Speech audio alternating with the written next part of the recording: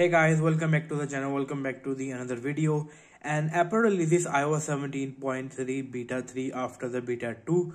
You all guys know that beta 2 caused problems, so finally Apple is here with the 17.3 beta 3. First thing first, how you can download this update is quite simple.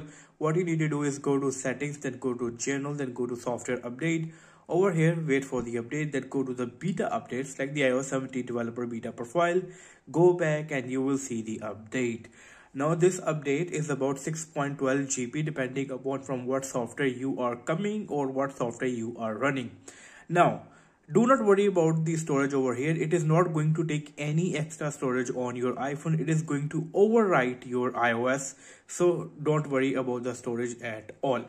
Now we all people know that iOS 17.3 beta 2 came last week and it caused problem where iPhones were going into the boot loop option after updating to the 17.3 beta 2. Everyone was having this problem, but finally Apple is here with the fix, and they just skipped the beta 2 and they are on the beta 3 now. Well, if you go to the 9 to 5 Mac and see that what is Apple is offering over here for iPhone users, the update includes stolen device protection.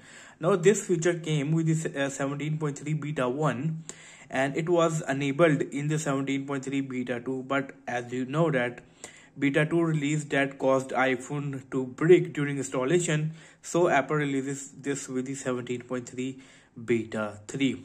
For now I am not updating to the 17.3 beta 3 because there are always different bugs that can be really annoying, and this is my main iPhone. I use this iPhone daily on regular basis, so I don't want to make any problems with the iPhone. I want this device to be running perfectly. For now I am staying on the 17.2.1, but if you people want me to update, let me know in the comment section below, and in my upcoming videos I will update to the 17.3 and we will definitely talk about the stolen device protection update. For now, what stolen device protection does, it gives an extra layer of security to your iPhone depending upon your location, and like it tries to make your iPhone even more secure. For example, if your phone gets stolen, it can ensure more security, more privacy on your iPhone. That feature is going to be a game changer. Although iPhones are quite secure, but I think the device stolen protection feature is going to be a very game changer for many people. For now, again, iOS 17.3 beta 3 is out. I am hoping that this will not cause any problem.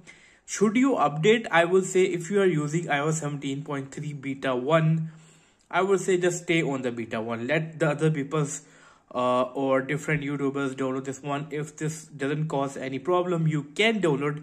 But if you are like me, like I am using iOS 17.2.1 over here, as you can see, just stay on this version. This version is really good.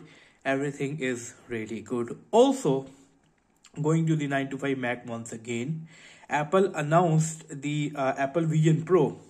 Over here, as you can see, Apple announced the Apple Vision Pro that is going to be available on February 2nd, and you can also pre-order starting from 19th January only for now in United States. The starting price is going to be 3,500 USD for the 256 gig storage. So let me know in the comment section below that are you interested to buy Apple Vision Pro? Are you going to buy Apple Vision Pro? Let me know in the comment section below. Although this video is all about that iOS 17.3 beta 2 is out after the beta 2. Apple pulled that beta 2. So 17.3 beta 3 is out.